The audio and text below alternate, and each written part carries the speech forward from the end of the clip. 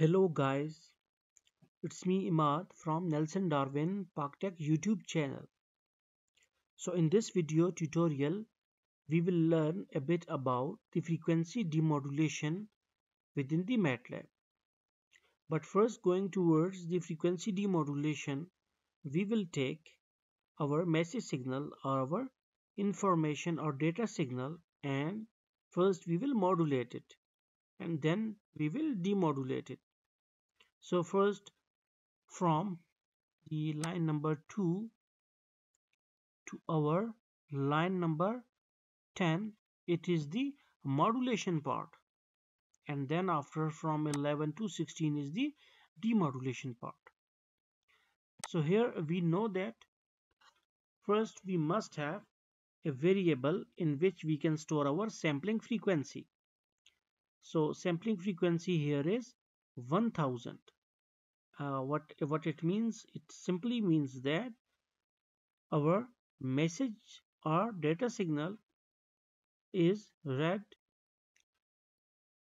by 1000 times within a second. Like 1000 times within a second, our data signal is read. Then we will come towards our F carrier, that is carrier frequency. So we have considered it as 200 hertz.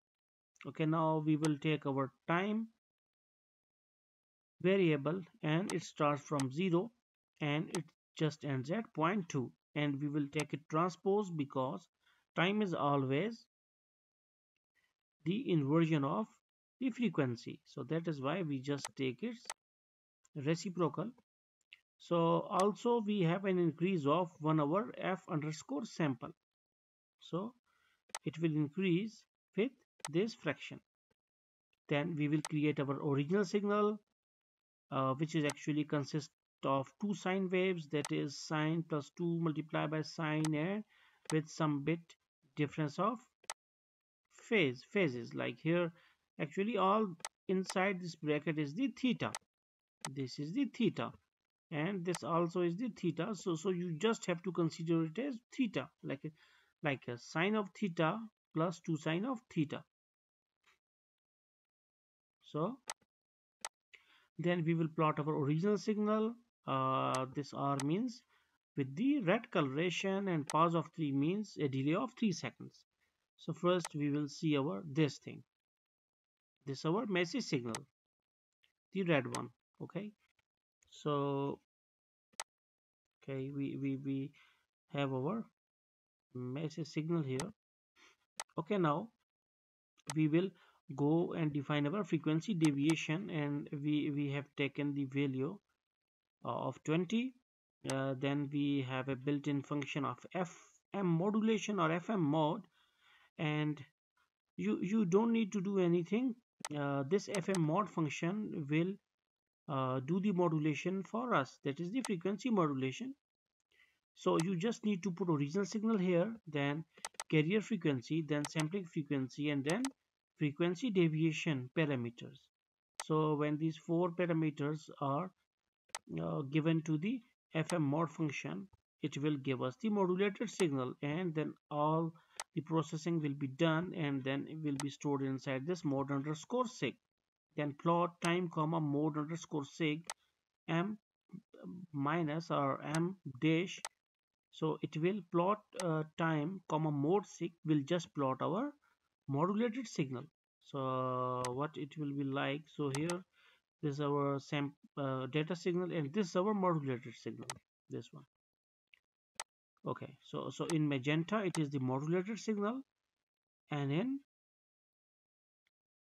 red it is the information or data signal. So okay, now after the modulation is done, we will go for the fm demodulation function.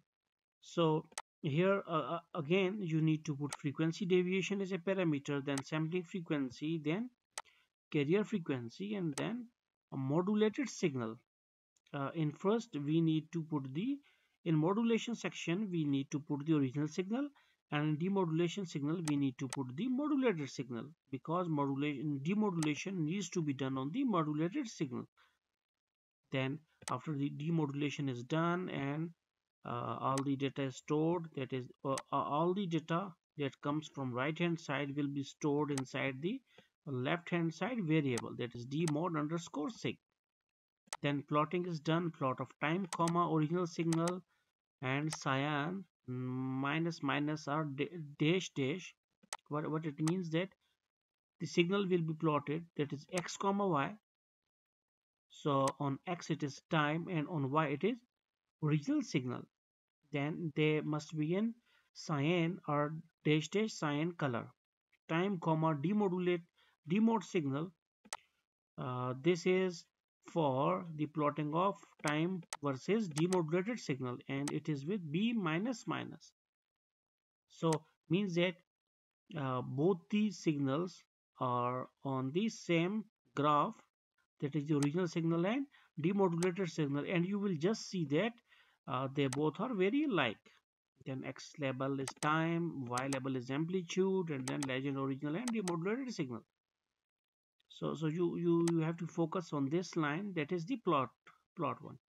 So we will write, and here it is our, okay, now this is modulated and this is demodulated and original. Now you can see that the one which is having cyan color is the original signal, and the one which is having dark blue dotted line is the demodulated signal. So here you can see that both are very equal to each other except at some places. So hopefully you got the concept. So thanks for visiting our channel.